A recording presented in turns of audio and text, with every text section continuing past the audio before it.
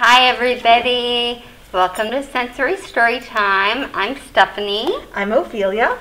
And today, what are we talking about? Today we are talking about inspiration. Yes.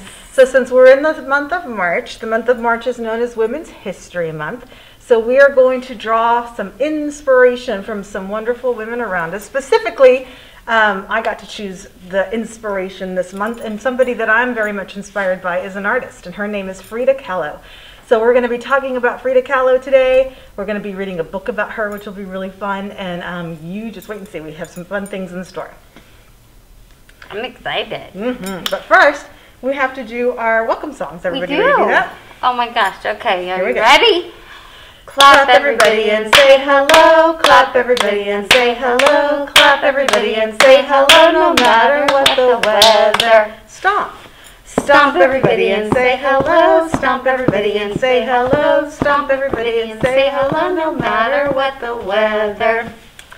Wiggle everybody and say hello, wiggle everybody and say hello, wiggle everybody and say hello, no matter what the weather.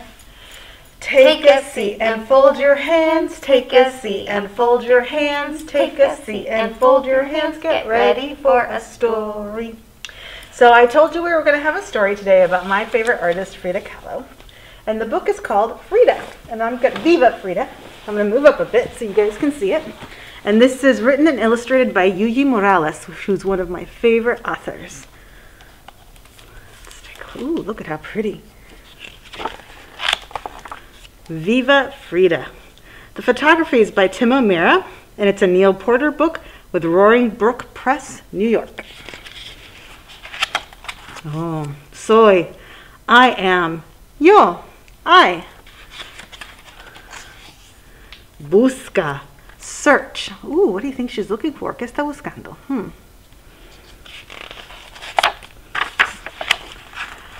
Veo, I see. Do you see what the monkey's trying to give her? It's a key. I wonder what that key goes to. Maybe that right there? Aha! Aha! It was to that box. What do you think is in there? Juega, I play. Oh, it's a little marionette. The puppy likes it. Sé, I know. Oh.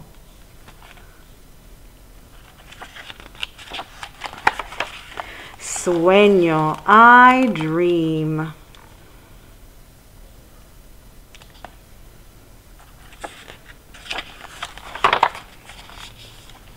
Y me doy cuenta, and I realize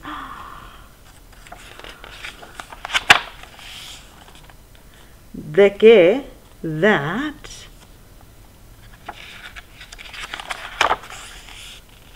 siento, I feel. Oh no, the little deer got hurt. Y entiendo, and I understand. Oh, she's all better now.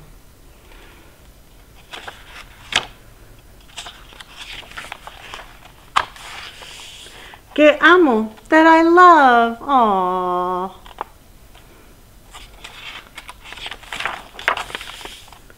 Y creo arte, and create. Y por lo tanto, and so, vivo, I live. Look at all those beautiful colors and lights. This is called papel picado. Isn't that pretty? The end. And here at the end, there's some information about Frida Kahlo and her life and the way this book was made.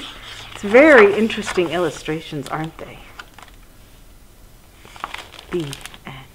I like that book. Viva Frida. Me too. That book is actually located in our Spanish section because it has both Spanish and English words in it. Right. So you can come in and you can either ask anyone at the desk for that book, or you can find it in the Spanish section under MOR.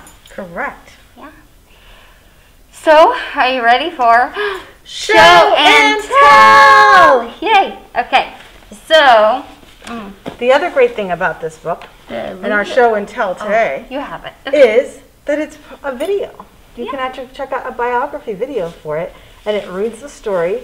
It tells you about Frida Kahlo, who's one of the world's most famous and unusual artists. She's revered around the world, and she's born in Mexico, and she's a Mexican artist. And a lot of the things that Frida was famous for were her self-portraits. And a self-portrait is when you paint a picture of yourself. Yes. Or you can draw it or whatever. You can make it out of whatever you want.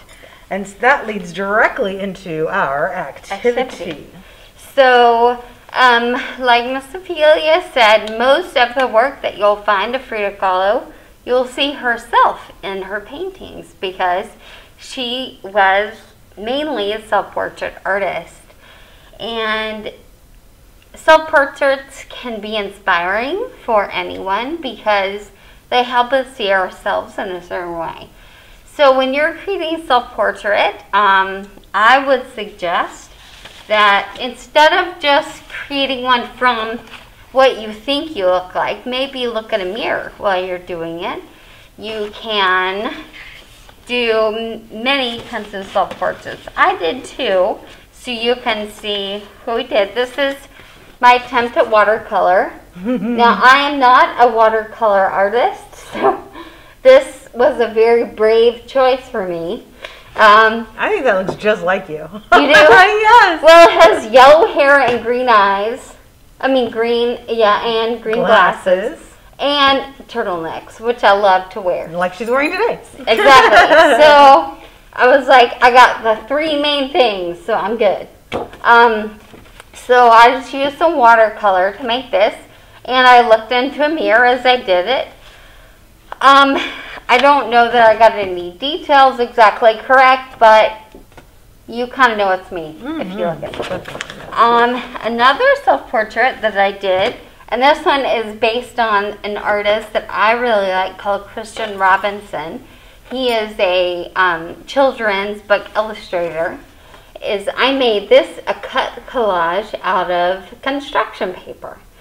And I just used a round circle to make my head. I'm wearing a turtleneck again. I have blonde hair and green glasses.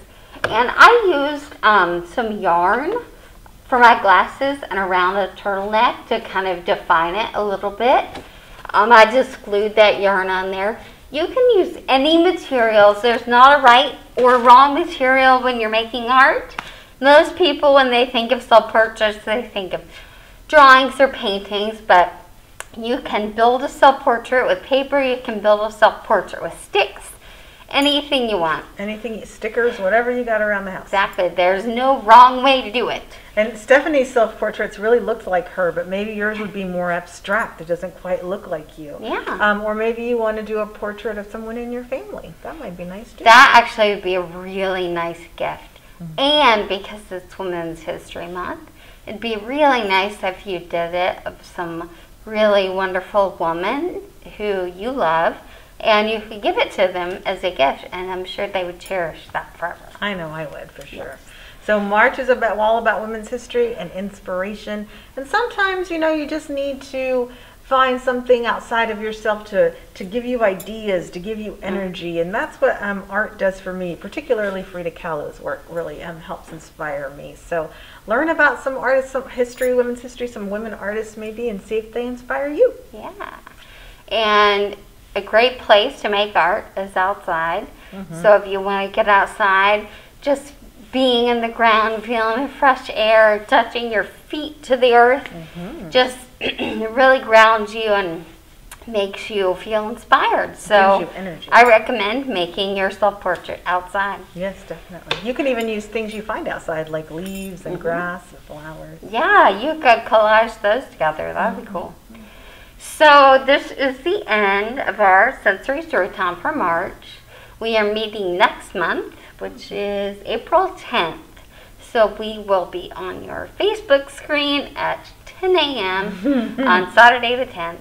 And it was so good that you joined us today, and I hope that you make self-portraits. If you make one, please take a picture and put it on our Facebook page so that we can all see it. Yeah, put it in the comments. Yeah, it'll be so great.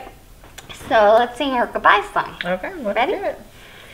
See you later, alligator. After a while, crocodile. Give a hug, ladybug. Blow a kiss, jellyfish. See you soon, big baboon. Out the door, dinosaur. Take care, polar bear. Wave goodbye, butterfly. Bye. See you guys. Bye.